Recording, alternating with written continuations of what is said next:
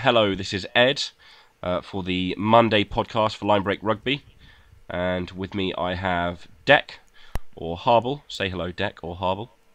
How are you? Long time no speak. It's been ages. I'm not even sure you've taken part in one of these newer Monday podcast episode things. No, this is my first one. And we also have Adam or CC, who will say hello. Hello. There we go. Okay, so discussions today are mostly the European rugby that has gone on this past weekend. First things first, though, I suppose it'd be remiss of us not to mention it. On, I believe it was Saturday morning, Munster were due to be playing Racing 92, but unfortunately, I believe most of the rugby world knows now that Anthony Foley, Munster's head coach, passed away. Causes I don't think are yet known, but it's shocked certainly all of Ireland and much of European rugby as a whole, as he was rather an integral part to both Ireland as a team and certainly to Munster both as a player and as a coach. He's been with them for 21 years, Munster, and so this is much with what happened with Jerry Collins and Jonah Lomu quite recently. The outpouring of support has been rather large, and all, I believe, certainly worth it of a legend of the game. We do have an Irishman with us. He might be from Leinster, not Munster, but I think you do have some knowledge of I mean, you put it this way, when something like this happens, all the province rivalries, of course, disappear and wash away. It's always somber moments like this, where you focus on the individual. Now, I mean, while he was the talisman in the green, I believe he had over 60 caps for Ireland. One of the memories for me was back in 2004 against France, scoring. But he was mostly remembered for his service really to Munster and the red jersey. So while I might not be the most qualified person, I mean, you can see and you can recognise that this man, he lived, breathed Munster. He was the embodiment of the team. I believe he started playing in the mid-90s and saw them through to 2000, the final against Northampton. Unfortunately lost at the time when Leinster, I suppose, was playing around in the Celtic Cup. They already had their sights focused on bigger things and the glory. And then 2006 was when they won in Cardiff against Biarritz, and Anthony Foley lifted the trophy as captain. It's devastating to see such a man just die so early, and from, I suppose, an outsider's perspective, it is even more difficult, because I know we all know he's had a difficult 2 years now as Munster coach. It's not an easy job, big shoes to fill. He's always been present in the club. He's always had that a sense of authority from player to captain, and ultimately from assistant coach to coach. Nobody ever said it was going to be an easy job. He did come under a lot of criticism, but you could see he was not afraid to look for help and to improve over that time as well. So it's sad to see that he won't get the chance to really bring the team to further glory. And I suppose on more of the personal side as well, his father was, I mean, he's from a rugby family through and through, with a bit of GAA in there as well. His father was in the famous Munster team to play against the All Blacks that we are all aware of, and that we all look back on with rose-tinted glasses as well. And he leaves behind then two sons as well, which hopefully they'll follow in their father's steps as well, hopefully. but looking at the outpouring or the outcry of support, the fans in Paris leaving their jerseys, their flags, singing the Fields of Athenry, seeing the photo of Anthony Foley and the notice of death at Exeter versus Claremont, two teams not from Ireland. It's quite touching. And I've seen fans of other provinces in Ireland call for the Fields of Athenry to be sung at their own matches, their next home matches. I mean, that would be something that I'd love to participate in if others will be looking to as well. And I suppose I'll just close with Munster's famous song "Stand Up and Fight." How it ends: until you hear that bell, that final bell, stand up and fight like hell. And that is Anthony Foley.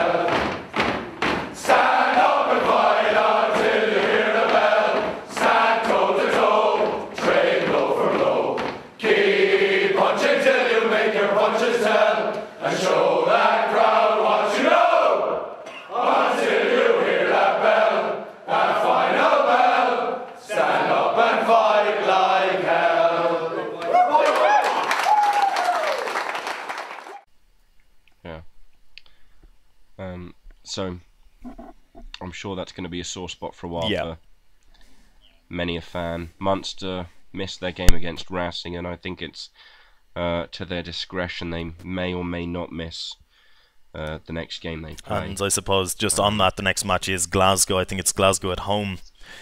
A lot of fans actually have been saying that, a lot of Munster fans have been commenting, they're not in the sub but in social media, and that they would love to have that match go ahead. For it is a home match. It is something that the fans would rally around. That it wouldn't be easy for the players, of course. I mean, that's a sense of disarray, really. But it may still go ahead as something just to unite the team and the fans, but we'll see. Yeah, certainly. Assuming it does, I'm sure it'll be a fitting way to remember him. So I suppose, as sombre as that is, and as this weekend has been in that regard, I suppose we should perhaps move on to other things for the time being. The last thing, I will mention just one final thing. I believe Sky Sports 5 has been replaying the 2006 Heineken Cup final, and I'm sure the full match will be making the rounds. And so I suppose even if you have just a passing interest, it might be worth looking into that or trying to find a replay at some point. Yeah. Okay. So on to other things. Pro 12. I suppose, it's move on to different things, move on to other things. It's European Rugby then? Yep. Which, despite being overshadowed, there have been a fair few matches gone on this weekend. That was it, and a lot of Pro 12 success, most importantly. Yeah, I keep seeing lots of Pro 12 Master Race comments and feeling slightly, well, I don't know, I suppose Adam can give the best view of that. Well, I suppose you can give a decent view as well. Well, yeah, it was. I mean, on Friday or Thursday, sorry, Thursday and Friday was the Challenge Cup. Yeah. I think maybe it was people. Harlequins beat Stade Francais. Yeah. Yeah, that. That did happen. And then obviously on the Friday, then you had the three Welsh teams. Yeah. Play on the in the Challenge Cup. I anyone expected them to, well, maybe not to do as well as they did, but 3 bonus point wins in one night was pretty good. Quite impressed. Literally just seen their score against Newcastle. Yeah, It's quite impressive. it was pretty Ospreys, hefty. If you 45-0. If you haven't seen Justin Tipperick's try from that game, I suggest you do. So I missed the Challenge Cup, I have to be honest, but did I just hear 45-0? Against Newcastle, a Premiership team. Ouch. Yeah. But I don't want to take anything away from Newcastle, but that's a fantastic win. I did see Tipperick's try, and it is like watching an outside back.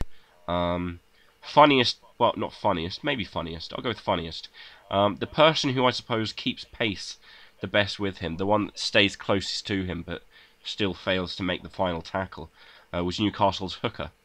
Yeah, I noticed Tipperick that. playing Yeah. like a centre, and I think it's yeah, I don't know what happened there, but it was a fantastic try. And then you had the Dragons playing Breve. I believe they were. Breve might have even been ahead, or it might have been a draw. I can't quite remember. About 60 minutes in, and then the last 20 minutes or so, Dragons scored 4 tries. And yeah, As you do. and really sort of took that one away. That's staggering. Yeah, and then a similar sort of story Oh with no, you're not joking. Yeah. Oh, wow, it was at 59 minutes.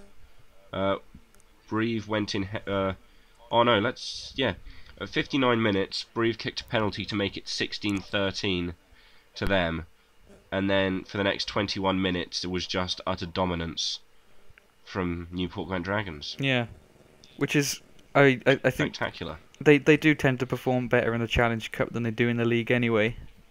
Good, because I don't want to see So it's another good to see Dragons double over Leinster. And then yeah, the Blues I think had a bit of a similar story. Started off a bit equal with Bristol in terms of score, and then came away in the last sort of portion of the game to win it with a bonus point. Cuthbert's back scoring tries again, which is nice. As is Tom James, so that'll be pretty interesting in terms of Wales. I'm only going to mention it briefly, but in terms of Wales, considering George North might not be available for the Australia game, so it opens up a spot on the wing there. But yeah, overall that Friday was pretty good. And then I think Saturday in the Challenge Cup produced a bit of a good result as well, with NSA, the Siberian team, beating Worcester. 19-12. from? Yeah, they're Yeah. Russian, yeah. That's got to hurt. Jesus. Was it by, I think it was 1 or 2 Yeah, points, no? So wait, do they play in the Pro 12 as well, or are they? No. They're No, that's where They play in where the do they usually play? they play in the Russian Premiership, which is the Oh, actual, wow, and they're in. it's a professional league in Russia. So I think there are that's 2 pretty- teams that are outside of, say, the traditional leagues that Yeah. play in the Challenge Cup. NSA STM and the Timisoara Yeah, Saracens. Yeah, exactly. Is that Timisoara? Timisoara, I think. I Timisoara? think it's Timisoara, but Okay. we'll have a Romanian Romanian correct us, hopefully. And they can join us on the podcast then as well, for more diversity. They didn't do quite as well though. They got stomped by Edinburgh. Yeah. But that victory for NSA is a good one. They got a few last year as well. I think they beat Newcastle last year, which I think is so yeah. They've had a good few results in the Challenge Cup. I don't think they'll make the quarters, but you know it's good to have a bit of tier 2 club representation going on. Well, that's it exactly. You want to see more teams in, or I mean, more countries, more teams from different areas, different locations, contributing to rugby playing with higher levels as well to increase their own skills and get a win out of it. I mean, especially against a team such as Worcester, it's no small feat. Yeah. So then otherwise, Pro 12s. I don't want to say dominant, but they did do rather well as well. Dominance. Where am I trying to look at? Dominant? Well, maybe not. I mean, I know Glasgow were playing at home, but I saw a lot of people thinking that, you know, Leicester might have that one in the bag. And that didn't go to plan. Glasgow played exceptionally well. I think I did watch most of that match actually. Yeah. I did. There was a terrible tackle. In fact, that's probably worth discussing. There was a tackle that got, I want to say Tamua. Do I want to say Tamua? I do want to say Tamua. Yeah, it's Matt Tamua. Matt Tamua got a yellow card for effectively a spear tackle, and it was a. I'm still not sure whether or not I think it should have been a red, but I think certainly with the efforts that have been made. This is a bit of a tangent now. The efforts that have been made to kind of take player safety into account, I feel there's also a bit of a maybe common sense has been ignored just a little bit, because I think it was a yellow just because the player that he tackled, I want to say Finn Russell, put his arm out to stop him landing on his head, and if he hadn't had the wherewithal to do that, if his arm had been, trap or caught or somewhere else, he would have landed square on the top of his head, and I think it probably should have been a red card. And granted, at 12 minutes, you don't want to, do something that affects the game so starkly as a red card, leaving a team down to 14 for 68 minutes. But I think in those kind of circumstances, I'm not entirely sure a red wasn't, in fact. Well, look, I mean, this happens all over the place. And, we can go into very specific, matches, teams. Just one that comes to mind, the referees seem to just take a lot into consideration. I understand it's an extremely difficult decision to make. It's one that's going to affect the rest of the match. And I do remember Wasps v Leinster under Matt O'Connor. Was it Dave Carney was taken out of it by Simpson, I believe, in the first 30 seconds. And it was Ashley Johnson, wasn't it? Was it? I can't remember 100%, but I just remember it was the first 35 seconds, and we lost Dave Carney for an entire 79 minutes. So, I understand why he didn't give a red card. He was concerned about the impact on the match, 15 versus 14 for a full 75 minutes. But when you're down a player then, and a potential sub as well, for the same amount of time, there is a on the flip side of that, you might want to pull if you know any Ulster fans. Yes. Ask them what their opinion is of that, because there was 2 seasons ago, wasn't it? Jared Payne underneath Alex Good, and Payne was off, I think, after just 2 minutes. So these things. But I suppose one of the reasons, Ulster is the team that just seems to attract reds at all the wrong times. But one of the things that I suppose, I'll throw this, cat amongst the pigeons here and see how it goes down. But the GAA in Ireland introduced something called a black card a couple of years back that forces a team to make a substitution permanently. So could you could you imagine in the case of Wasps v Leinster, we lose a player, he's substituted permanently for 75 minutes.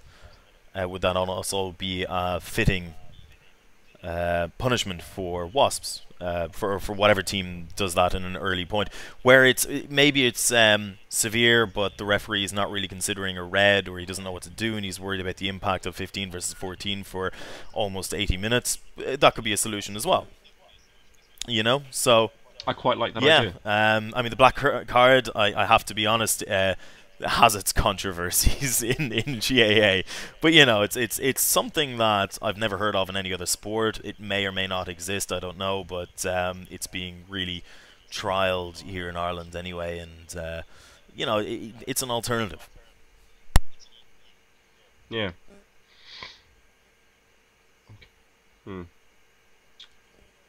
Back slightly on topic then, just a bit more going back to the whole Pro 12 dominance, as we were. I think were Ulster the only Pro 12 team to that's right. Or well, no, I take that back, Zebra. because the Italian teams are so we're gonna Zebra did get, I think Wasps actually broke a record when they beat Zebra. They also 82 points to 14. conceded 2 tries, scored 12, which is... The highlights are incredibly fun to watch, I'll say that much. But it is still, you know, they are the blip. But there was still... Glasgow destroyed Leicester. Connacht, plucky little Connacht, who made the final last year. Who won beat the final Toulouse. last year and beat Leinster. Yeah, I did mean to say that. Yeah. And then of course It's Ulster. Too bad. So sadly, I mean, I haven't been able to watch a lot of rugby in the last, I suppose, 8 months that I've been MIA. But you know, as well this weekend, I really only caught Leinster, the second half of Glasgow Leicester, and the kind of second half of Connacht v Toulouse. And I have to be honest, Connacht and Toulouse, oh, it's fantastic again. Breaking their records of, what was it, 78 or odd. That number may or may not be correct. Home victories in Toulouse, that being broken by Connacht, and then to come back, I believe it was an 11-point deficit at the time, to come back and beat Toulouse and score one amazing try. I miss it, but I saw it in the highlights in the first half. So yeah, Connacht, bad start to the Pro 12, but it's not all decided yet.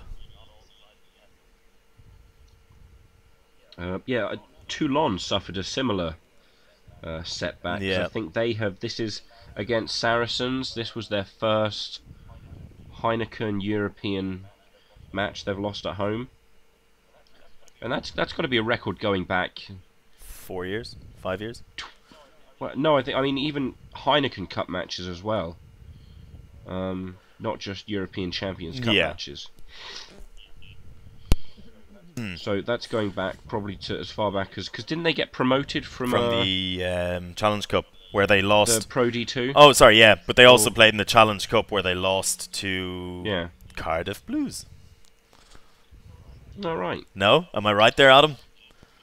I think he's napping. He's playing Star Trek. Yeah. We can edit that out, can't you? Can you? Yeah, I'm sure we can. What was the question? We were talking about Toulon, Toulon's dominance, and how Cardiff were once plucky enough to beat. Oh right, yeah. No, Toulon. How Cardiff beat Toulon, not Connacht. Yeah. Yeah, Cardiff beat them in the Challenge Cup Connacht. final in 2010, and then again in the in the Heineken Cup pool game in 2013. Really, you beat them twice? Oh, but where were those matches though? That's the important thing, because the were they Challenge home Cup for Toulon, final or were was they in France. I think it was in Marseille, and the pool game was in Cardiff. Yeah, because I think that's the thing. It's Toulon's record was home games going back, God knows how many years. But Scarlets beat Sale by quite a handy number. I feel like I'm not moderating this brilliantly. No, you're fine. You're fine. Come on, you've not said something for a while. You've come on, bring us. Tell us about the Welsh teams. Tell us about why they've done so well. And because I was under the impression that Scarlets were all right, and then I was somewhat convinced during the match that actually they were a bit shit, and then they absolutely turned it on, and kind of reinvigorated my hatred for Welsh scrum halves.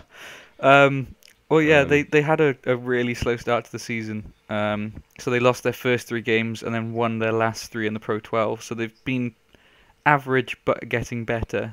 I think people were mainly sort of a bit underwhelmed because there'd been so much hype about their backline over the past sort of few weeks, months before the start of the season, and then they just sort of forgot to do anything with their forwards. And that sort of meant that their backs couldn't really do anything. So they've started to improve that a bit more. I think Samson Lee coming back has helped. Jake Ball coming back has helped. So I think that's one of the main things against Sale that helped, is that the backs could actually have time to do things. Yeah. James Davis has been brilliant. I was extremely impressed with I believe it's silver medalist James Davis. Yes, isn't it is. Yeah, Olympian, Very cubby boy. Impressed with him. I reckon he could do with a cap or two for Wales. Well, yeah, there's definitely going to be room in the back row if Warburton's injury doesn't get any better. He's meant to be back this week, but we don't know. Falatau's out. Moriarty might miss the first game, so there's room in the back row at the moment. And luckily, I think we have the depth to fill it.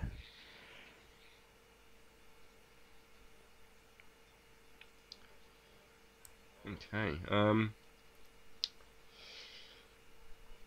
What else to reflect on? I feel like you guys. So, Pro 12, I'm not the biggest follower of.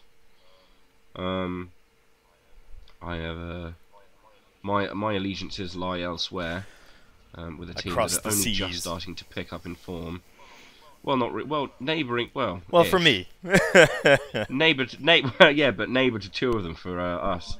Well, I just wanted to put to you, I suppose, because I feel like I've already done too much talking. Well, Just Pro 12 in general, of where it is so far in the season, what it means. Certainly, I mean, I know we're still about 3 weeks away from the autumn internationals. I think it's been pretty interesting. But any players who have stood up? And I think generally the sort of quality of the Pro 12 has jumped up a bit this season. Definitely. Over the past season, and I know like attendances are up, viewing numbers on the TV are way up for the Pro 12 this year. I don't know what it is, but something's happened. Even gone down to, it's not really relevant, but the Welsh Premiership levels, attendances are up there, the quality's up there. There's something happening at the moment. I'm not quite sure what it is. But definitely the Pro 12 has been a lot more fun to watch so far this season. With the teams playing a lot better, and it's shown in Europe. I mean, the whole thing last season was the Pro 12 maybe improving last year, but no Pro 12 teams actually got out of the or made it to the semi-finals, or I think even the quarterfinals. Yeah, semi-finals. Semi-finals. No, it was semi-finals. So yeah, that was really showing. I think that even though it was improving, there wasn't really a comparison. You'd say maybe with this first round of Europe that they are starting to get back up to this level now. Definitely. I mean, it is more competitive. People kind of, especially from other countries, say France or England, you're used to more professional private clubs, or the Southern Hemisphere where you have beautiful, sexy, try-scoring rugby. But, the Pro 12 is quite competitive, and there are so many teams that are ranked around the same level. So many difficult places to go and play in. Galway. But, we can see that, I believe Ulster went the longest without losing. The Welsh teams are competitive. I mean, Cardiff went a while as well without losing a match. I believe Leinster ended that. The Ospreys, you can see they're gunning for it, as well as the Glasgow Warriors. Connacht had a difficult start, but they're easing back into it, and you can see they're starting to switch back on. I believe they had a couple of injuries as well, so there's definitely this could be another interesting season as well. Maybe not as interesting as seeing a team that's normally in the bottom half, such as Connacht, go on and win it, but I can see it definitely being competitive. I didn't know that the viewing numbers and attendance was up in Wales, which I'll be honest is fantastic to hear, because that's something that the Pro 12 always had kind of difficulty in filling out seats. No. And it was something that's shown. I mean, I only really have Cardiff to go on sort of for personal experience. But I mean, you look at the first game against Edinburgh, that had an attendance of 4,500, I think, and then you had they put on a good performance there, went away to Munster, beat Munster, and then came back the next week to play against Glasgow and had double the attendance, which is unheard of for Cardiff these past couple of seasons. Well, success, I suppose, is what sells, Yeah. And Cardiff definitely had a good start, which is the opposite to Connacht, for example, who had a very bad start. Cardiff is a team that's stacked with good players as well, and you like at some point there has to be success for Cardiff. You have the players, you have the grounds, you have the facilities, you have the city, also known as the Mecca of rugby. It's all a good recipe, and it's the year that clicks is the year that I'll be afraid. But yeah, it has to come good sometime. I mean, there's this plan at the moment to make Cardiff into what they call a European city, I suppose, in terms of something like London, obviously famous for big European teams like Harlequins, London Wasps when they were London Wasps, and Saracens. In France you got Toulon and stuff like that. And the idea to have a Welsh sort of European team is, in terms of Cardiff, is a plan. They're going to build this new stadium. They're going to knock down one to back. So where knock down the Arms Park. What, knock down the Cardiff Arms Park? Oh, but that's like sacred ground to the Welsh, isn't it? I think the main one was the old National Stadium, and that was knocked down to build the Millennium, and now people prefer that one. So I don't think many people have too much of a problem by knocking down the Little Arms Park. I don't recognise that name. Do you are you talking about the Principality Stadium there? Sorry, no, I don't recognise. Low blow. I suppose it's just like knocking down the Vatican to build a newer, better one. Yeah, pretty much. Yeah. So I don't think many people. It's not exactly a great stadium anyway. I think the plans for this new one are insane. Anyway, I think they're talking about having like a retractable roof and things like that, and having it for concert spaces, and yeah, it's going to be crazy whatever they're going to do. But they're making big signings as well. Bringing over Willis Halaholo, he's going to be over soon. I think his Mitre 10 campaign has just ended, so he's able to come over ASAP. And which was he Crusaders? He was or, Canes. Yeah. Hurricanes. Okay. So yeah, and he had. And is he quite good? He had a really good season for them. I think the reason for him signing for Cardiff was that he wasn't sure what his career was going to. Where it was going to take him. He wasn't guaranteed to get into the Super Rugby team the next season. He might have been stuck his whole life playing club rugby in New Zealand. He didn't really want that, so he decided to come over to Cardiff just to make sure that he had a future. I think he's here for 3 years. He has expressed interest in not actually aiming to play for Wales, but saying he wouldn't turn the opportunity down if it was presented to him. Excuse my ignorance for a second. What position is he? He's a centre. Centre. So there's some good quality building up there at the moment, because obviously Rayleigh Lowe has been playing really well there at the moment for Cardiff. You got Corey Allen there as well. So you'd say maybe if during the Six Nations, while Corey Allen is most likely going to be off with Wales, you have Rayleigh Lowe and Willis Halaholo there as well. So that's a really strong centre partnership to have while your internationals away. You said he had aspirations for the Welsh team. Well, I mean it's how old is he? He's 26. So that's 3 years qualification. He's going to be 29 when he qualifies. So the Welsh team's going to have to be in a really bad place for him to be able to be picked. But I suppose it shows, if anything, even though he's probably never going to get picked for Wales, that he wants to stay here for the long term. He's not just going to stay in Cardiff for a season and bugger off back to New Zealand. So, I'm looking forward to him coming down. I think I hope he'll do what the Pro 12 for Cardiff, what Pietau's done for Ulster in the Pro 12. I hope he'll have that kind of effect, because I think Pietau for Ulster has been absolutely fantastic. I was kind of I was worried. I'm not sure about anyone else, that maybe he perhaps wouldn't perform the same way he did for Wasps, because he'd have settled in there for a season, then coming over to another team, and maybe wouldn't have had the effort to sort of go for it. But he really has been going for it this season, and it's made the Pro 12 better just by having him there as an example to go off, really. Yeah, okay. Well, yeah, no, the thing about I suppose the Pro 12 wouldn't buy as many players as other leagues. Now that depends entirely on the team, of course. The Italian teams import players. Edinburgh is essentially a South African team, but again, bringing in foreign players as well is a way to increase attendance at matches, increase I suppose just viewability is what you use there as well. As you can see, especially when fans can get around new signing, and especially one that has promise but may not be. We can't compete with the Premiership. We can't compete with the top 14 in terms of contracts, price, going out for the best of the best, going out for national players who have 30, 40, 50, 100 caps.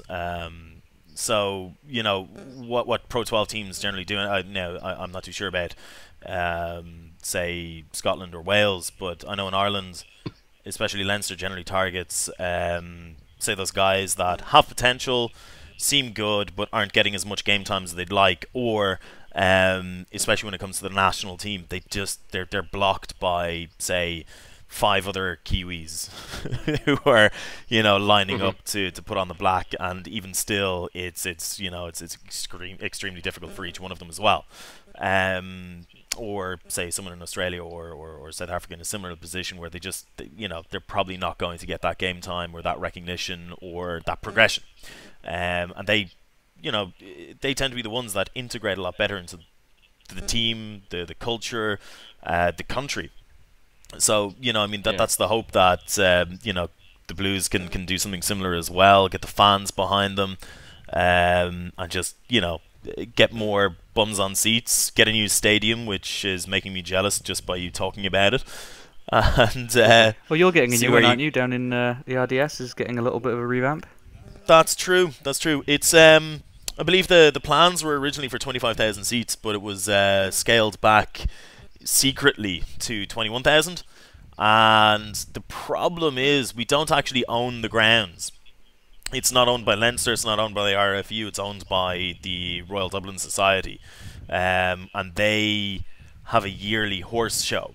And the reason why the RDS is not covered completely, or they're not going to completely revamp the whole thing, is the ends behind the posts have to be retractable so that the horse show can go ahead.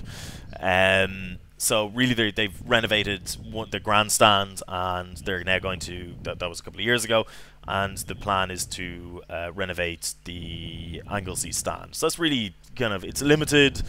Leinster's not really going to see a huge amount of money from it in the future. There'll be a few more thousand people in the stadium, but we're paying for something that isn't going to be ours, unfortunately. Which it sounds like, because Cardiff Arms Park is right beside the Millennium Stadium, the entire area is owned by the WRU. So when you go ahead and create or build this new stadium or renovate the CAR, what you have out of that is something that you own.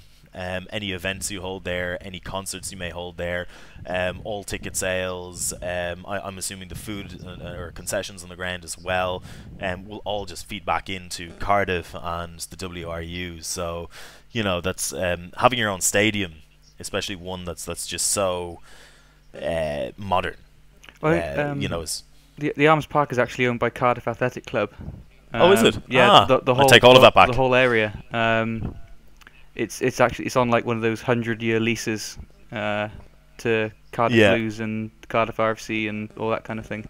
Oh, right. So, yeah, it's all owned by this I take it back. big sort of Cardiff Athletic group. But I think it's sort of a middle ground from where you were saying about what you thought it was and where it is currently with Leinster. It's sort of like it's a bit more connected than what's going on in Leinster, but it's not entirely owned by the Cardiff Rugby.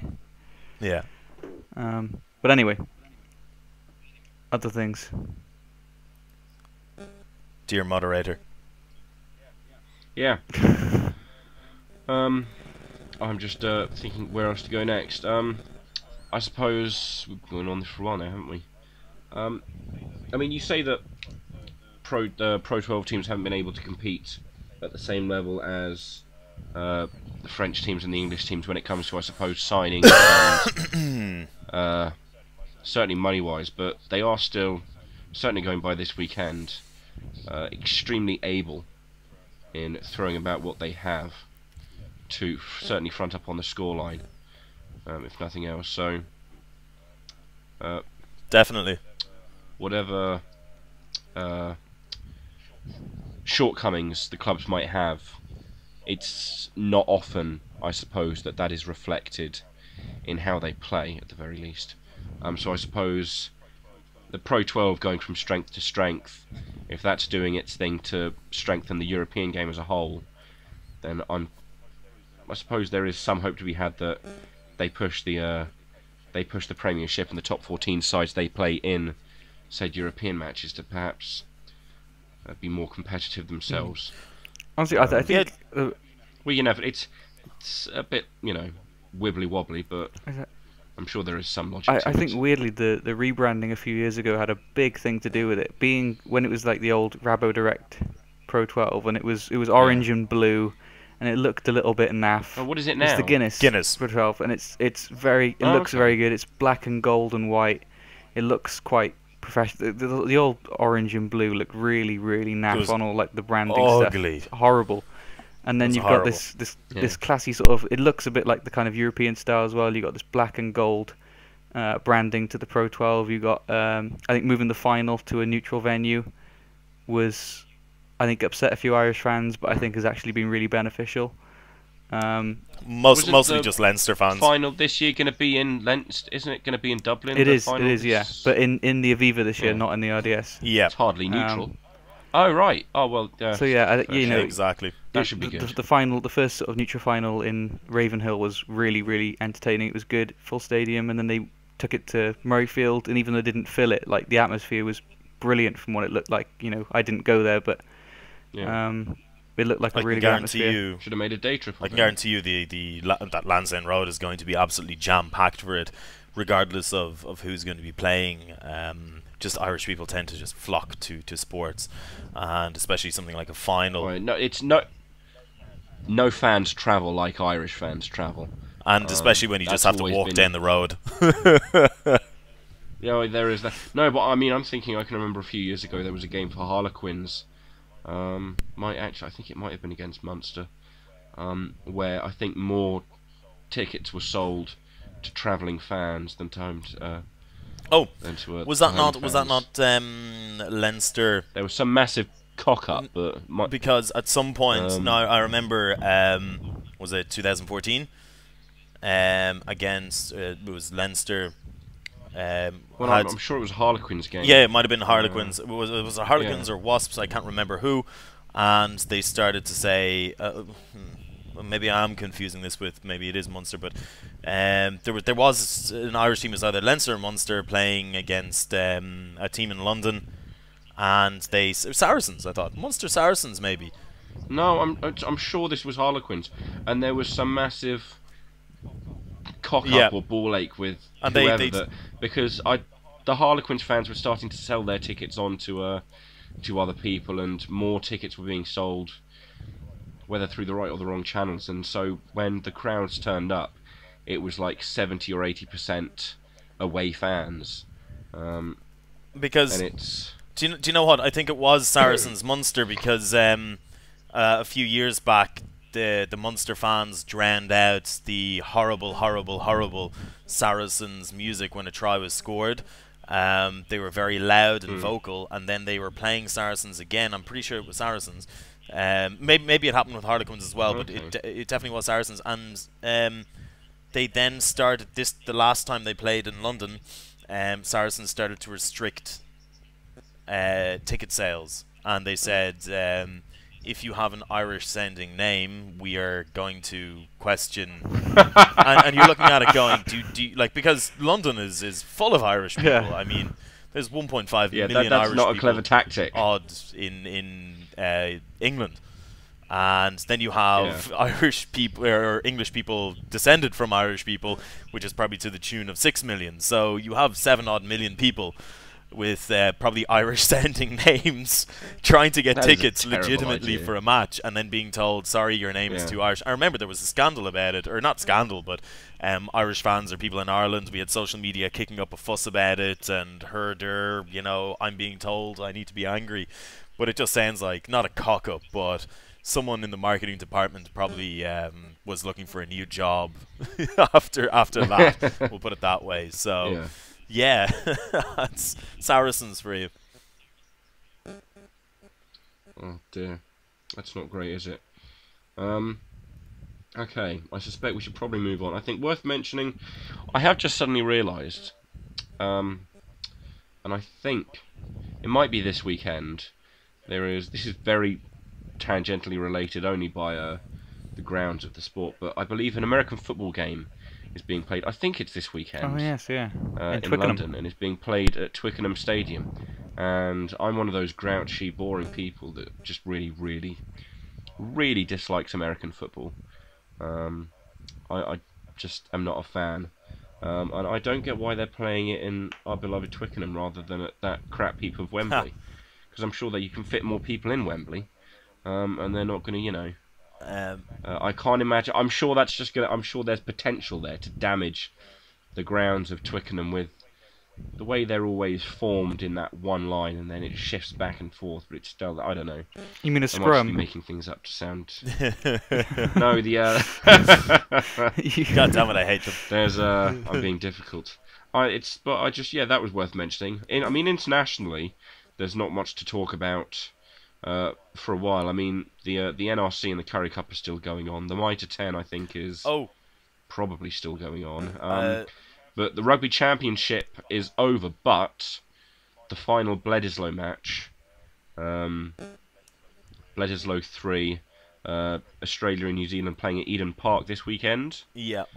I've seen a news article from an Australian source saying Australia can win but won't. I think, going by performances, I suppose, from the past, what's it now, October? So, past 4 or 5 months, I don't see a reality in which Australia does win. You realise those? Although I would like them to Those do were the so. exact words used by that magazine that said Japan wouldn't beat South Africa. The exact words. You said there is no reality in which that happens. Oh, no, that was the review on YouTube. They were reviewing the game, and they were playing through. They didn't want to bother doing anything with all the games they weren't playing, and so they just did auto scores or something. And they were looking at the two teams, and it was just in no reality does that happen when talking about Japan beating South Africa. But I think this is slightly different. I feel that's a ridiculous thing to say when talking about Australia potentially beating New Zealand, compared to Japan potentially beating South Africa. But I think the New Zealand team at the moment are on one incredible streak. And while, Australia is, I think, the only team... I won't say that, because then Deck will feel bad as Ireland are playing them twice. But Australia are the only team with a realistic shot, let's say, of putting a dent in New Zealand's... go to another perfect year. Any team is so they may do it, but I think New Zealand haven't lost in Eden Park for, I think, at least 7 years? Oh, yeah. In Eden Park, I think it's since the 90s. It's been a long Oh, God, time. really? I thought they lost to France with... Or maybe that was somewhere else in a... Yeah, but I don't see... The current Australia team, the current New Zealand team, the fact that they're playing in Eden Park... I'm not sure I see that happening. I'd like it to. I just don't think it will. Yeah. No. I think we'll be supporting Australia, but yeah, it's probably unlikely. Yeah. I mean, the teams won't be announced until, I suppose, Wednesday or Thursday, but and we're unlikely to pod between now and then, or after then and before the match. But the only other thing I'd throw out as well is. I completely forgot about it and got a social media reminder today. Saw an ad somewhere or saw it pop up that Fiji is playing the Barbarians in Belfast. So is South Africa. But this is in Belfast, so it's okay. It's the 11th of November. It's something different that absolutely. It's outside of Dublin. It's two neutral teams and a neutral ground. I've never been to Ravenhill, so yeah, it's something that. Have you ever? Have I ever? Have either of you two ever been to watch the Barbarians play? Because that is generally always. I've never fun. seen the Barbarians live, in person. That's. Yeah, my first Wales game was Barbarians. So yeah, it was nice. good. Shane Williams he played in that. That was the 2012, I think. Yeah. And it was Martin Williams' 100th cap as well, so that was a good one. Yeah. I think I can't. I'm sure I've got a load of tickets stashed away, but I think, because I think I first went to see the Barbarians, the season after South Africa won the World Cup. They played the Barbars in Twickenham, and that was pretty fun. Some very, very loud fans behind us, but I think I've seen Barbarians play more than any other team, including England and Harlequins. Wow, that's impressive. Because it's I think, well, maybe it's a tie with one of them, but the matches are nearly every year. The tickets are generally fairly cheap, even for very good seats. And I think all the adverts that are going up at the moment is they're doing what they did for the Argentina-Australia game that's just gone, and the tickets have dropped down to £20 a ticket again. So I can't recommend enough. If anyone wants to see Barbarians play Fiji or Barbarians play South Africa, where's the South African match on? It's at Twickenham. Ah, fantastic. So yeah, I mean the tickets are cheap enough for Ulster, in Belfast. It's only, as you said, £20. Only just saw the price there. So, damn, I should start thinking about this. No, I mean, I honestly, seriously consider it, because it is. They are, but especially because of the players that you'll see play. Oh yeah. Are either ones that aren't playing anymore for the national team, and so even if you were going to see their national team play, you might miss them. But it's that, I suppose, just that grand collection of players, that mishmash of different nationalities and teams and all those different coloured socks.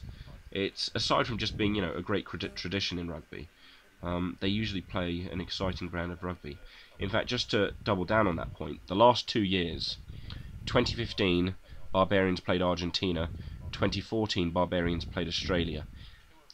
Two of the best matches I think I've watched in all the years I've been watching rugby. And I'd recommend, if people can find replays to those matches, do. And if you can find tickets to said matches coming up, then it's always worth it, I think, when they're playing. I don't think they've ever had a particularly dull match. And for myself, it's better than seeing no match, because I have no tickets for any of the autumn internationals. I'm sure I could find some for Canada, which actually, I wouldn't mind seeing, but I think it's on the same weekend. But unfortunately, yes, no tickets for Australia or New Zealand, because they all disappeared within, I think, 2 days of going on general sale, and they're all up for resale around 250 euros. So God, I wish they'd stamp down. Yeah, exactly. So I don't think I'll be forking out that much as I'd love to see New Zealand or Australia and Dublin. It's a bit too high of an investment. I mean, you know who does have tickets though, and who hasn't said anything in about 5 minutes. Oh, really? This guy. Yeah, he's going to see Wales play Japan. Fantastic. I'm extremely jealous of, I might add. Yeah, I don't think has Ireland ever played Japan? I don't think so.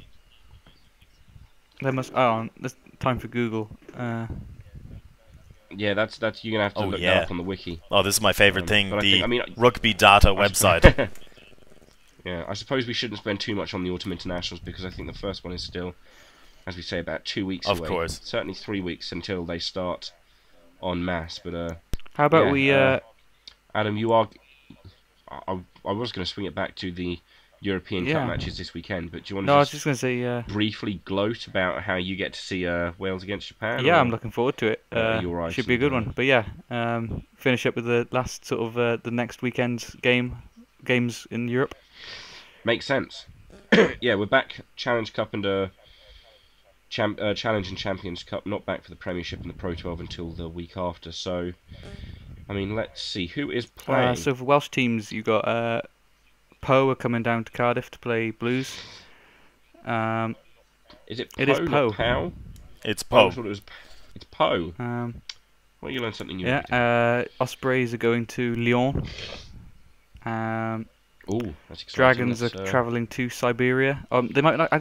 They might not be travelling to Siberia. They might just be going to somewhere a bit closer in Russia, where finding a little ground closer for the teams. Because I think they had some trouble last season with getting all the way to Siberia and then playing in -30 conditions. So yeah, if you have time, look at the highlights for NSA v Connacht. Literally their hair, it goes white. It's all frozen. The sweat freezes on their face. It's hilarious. Yeah, so yeah, Dragons are going to Russia. Scarlets are travelling Ooh. to Saracens, which will be depressing. How do Um, Oh really? How do you two both rate Edinburgh this season? as average as ever, really. Yeah, Average. Oh, so do you reckon Harlequins are travelling? Do you reckon they have a they shot? do. Yeah. They do. Oh, I remain excited. I'm just hoping. We've had a particularly dodgy start to the season. Nearly lost to Bristol. Beat Saracens, which I suspect is the high point. But we're on the upswing. We're on the upswing. Harlequins are on the way up, on the ascendancy, and so I'm hoping. Edinburgh can be strong at home, It's very but you know faint. They can. Oh, So shit. Leinster almost lost in Edinburgh against Edinburgh. So you know, really? it's no easy win, but you can do it. I'm resigning. I'm resigning all hope. Really? Now. I'm A team as strong as the Harlequins. My God. I'm very pessimistic by nature. Ah, now. Um, Listen, just sit down, have a pint. well, Oh shit! no, you with don't it, drink. sit down with the Irish. It's Leinster playing Montpellier. I reckon you should do well. It's not going to be easy. So I only kind of caught highlights and you know had a look on Ultimate Rugby for Northampton, Montpellier. So I don't think it's going to be easy, but we should be able to win. Of course, you know we did kind of trounce Castra, but you know, look, that's it could have been worse for Castra than what it was. Leinster had a lot of opportunities, but you know, away from home and at home for France, for a French team, they always perform better. So, yeah, let's see. Yeah. Who? Let's. I'm just looking. Connacht just beat Toulouse. Yeah. Toulouse are traditionally quite a strong team. Were Toulouse playing at home this weekend or Connacht was at home, and next weekend or this weekend coming, they're away to Zebre. So look, a rematch. I'm just thinking Wasps just did a number on Zebra, but I'm looking at Wasps playing to Toulouse, and I'm thinking that's going to be a good match. I don't think they'll. I think that might be the most entertaining match of next weekend. I think so too. Because Wasps, I think they've lost one match this season so far. They have been incredibly fun to watch. Cipriani has found some very fine form, and as a team, they are playing an exceptional brand of rugby. I could say I'm a lot more. I don't know whether it's just that I now have access to BT, so have easier access to more of the matches than usual, but I find myself slightly more. Yeah. I don't know, intrigued, I suppose, by the European competition this year. So for me, I think it's definitely the level of access. You know, I'm on an older computer here that's a bit more clunky and takes a while for everything to load. And you know, the computer that broke is one that I can just whip open. It loads up in a couple of seconds. I can podcast with you guys, or I can jump onto Reddit and find a stream for European or you know, God knows what rugby, you know, so Southern Hemisphere as well. When I had that computer, I was watching a lot of it. So definitely access, which is, you know, please don't put the Six Nations behind a paywall. Ireland. Oh God, that would be so bad. Yeah, Ireland's probably going to do it. So bad. So, but yeah, I suppose apart from that, just Zebre Connacht. As Adam said, it's going to be a replay. Connacht got a get out of jail free card.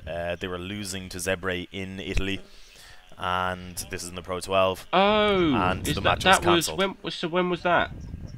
That was the Pro 12 match, yeah? That was Pro 12, yeah. It was cancelled. It was called off due to a storm. Yeah. So they got a get out of jail free card. So Zebre at home is stronger. The Italian teams tend to perform decently. Maybe they can have this. Maybe they can have this game count as a score for both the Pro 12 and that Europe. Actually would be nice and handy. But so yeah, look, it's not going to be 84, whatever, 82-14. Sorry. So, but you know, Connacht could win, should win. You know, who knows how that's going to go, especially with just the fact that the last one was cancelled or called off. Ulster versus Exeter. You know, Ulster all the way. Fuck you, Charlie. I still love you. I'm only joking. Please don't cut everything I've said out of this podcast. So I can't really call this. I've just been kind of really seeing Exeter pop up this year and last year in terms of the table, doing decently well. Like, They have faltered somewhat in the last week or yeah. two, I think.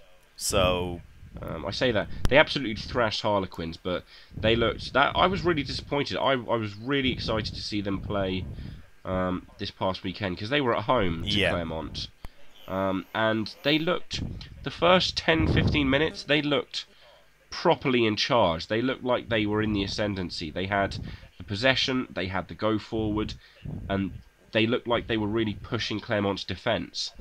And then the moment the first try went in, it all seemed to go to shit. So yeah, I'm not sure what happened there. yeah. Well, look, But Ulster has to win this. It's at home. It's in Belfast. It's a difficult ground to go to. I'm not saying the Exeter can't do it, but Ulster must do it. So yeah, it's. yeah, I mean, didn't the Chiefs lose the last match? No. What was the score yeah. against Claremont?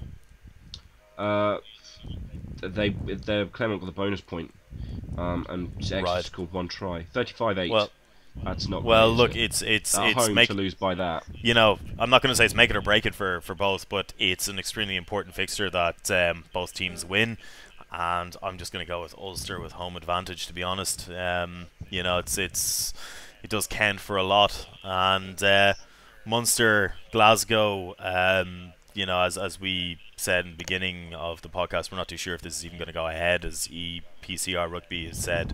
It's up to Munster to decide whether they do or don't. The fans on social media seem to be really for the idea of playing this match. It would be nice to see them kind of rally around the team, the players. Yeah.